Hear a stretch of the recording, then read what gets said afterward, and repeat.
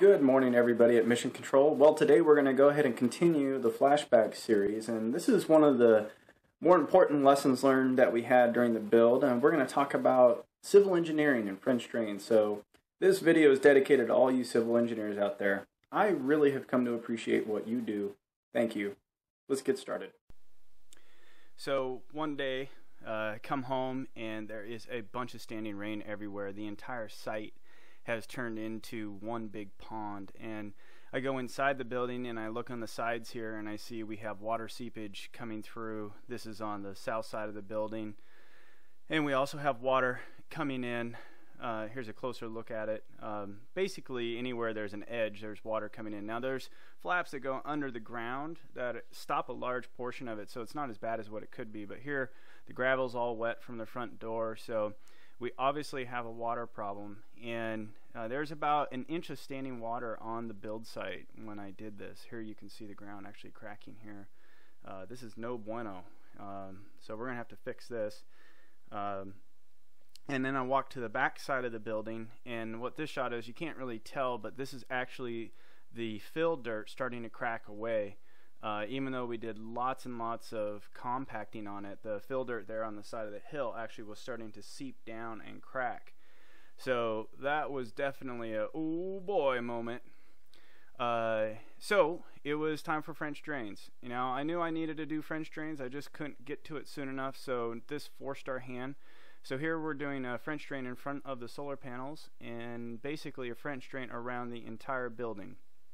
And a French drain, for those that don't know, it's just, I don't know, it's a fancy French name because it has the word French in it for a ditch that moves water away from where you don't want water. So you dig about a 12-inch deep, 1 foot deep hole, trench, and then you run it out someplace where, in this case, out into the field, where the water can actually drain and not hurt anything. So we ended up putting drainage around the entire building, around the solar panels.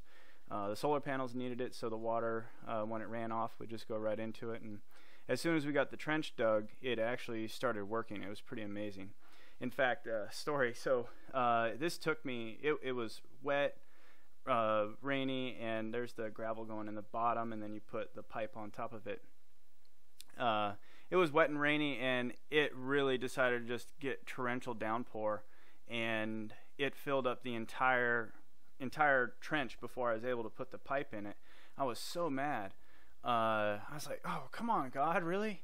And then I realized that actually that rain came down and it backed up. I found out that I didn't have enough pitch in my trench. And had that rain not come, I would have put a French drain in that wouldn't work. So as soon as I figured that out, the rain actually stopped, and I am not exaggerating. And it's kind of been a big lesson in this project that, you know, sometimes things go wrong. Here's the pipe going in, by the way. That's just your perforated 4-inch pipe with a sock around it. You can get it at your pipe store. I went local and got it. Anyway, so yeah, sometimes things go wrong and you're all mad. You think, you know, nothing's going right for me, but those things happen for a reason. In this case, God filled that trench up, showed me where the problem was at, and I was able to fix it. And as soon as I recognized the error of my ways, that rain stopped, and it was a downpour.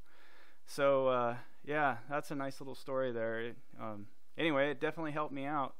So yeah, we got the pipe going in, and I think here's the back side of the building. Everything's connected. We're draining it all out down into where there's lots of grass. Now this spring I'll be planting this entire hillside with grass.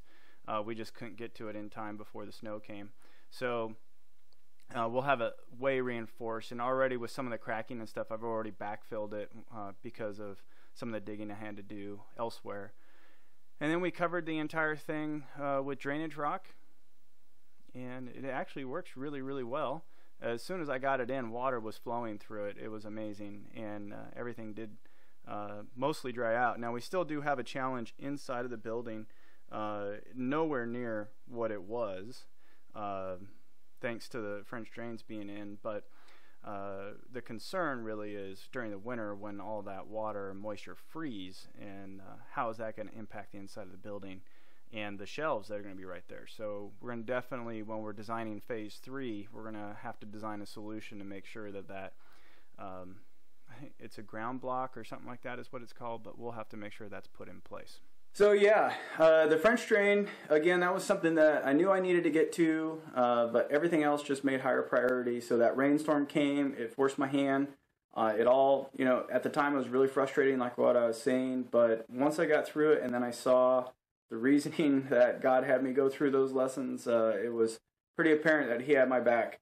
So that's a little testimony there. They really do work well. And again, we're going to have to do some design stuff for phase 3 here when we put lanes 1 and 4 in the building, which are the most exterior set of lanes, and that's where those shots of water and stuff are at. So we are going to have to address that. I'm open to ideas, so feel free to make suggestions. Send me an email at trm@TheRealMartian.com if you like. Pictures are great. And take this opportunity. Many of you have sent me emails with engineering drawings, whether you did it in CAD or on a napkin or anything in between. I just want you to know I am really, really thankful. I'll be honest, I'm a little overwhelmed right now, just trying to get everything going, maintain my day job, run the ranch, make the videos, and everything. So I don't get back to everybody, but I do try. And everything that you guys send in, as long as you send it in knowing that I may or may not get to it, don't get mad if I don't. But I actually do read everything that's sent to my email. So I try to read the comments as well, but there's just so many these days. I think I'm just not going to be able to keep up with it. So if you really do want to reach out and give me a holler, please shoot me that email. Again, if I can't get back to you, don't feel that I don't appreciate what you did, because I know it takes a lot of time to put those drawings together and a lot of work. So today's a great day. I'm going to be taking Mrs. Martian out. We're going to take a little vacation this weekend, just a little romantic getaway to celebrate Valentine's Day. She really deserves it. She's quite an awesome gal. I'm so blessed to have her in my life. So thank you, God, for her. And so you're not going to see a video come up in the next day or two, but we'll get back to it in this next week. So everybody, if you enjoyed this movie, everyone, if you enjoyed this video, please be sure to give it a thumbs up, hit subscribe, and if you hit that little notification bell to the left of subscribe, you'll get notified anytime I put up a new video. In the meantime, this is The Real Martian, out.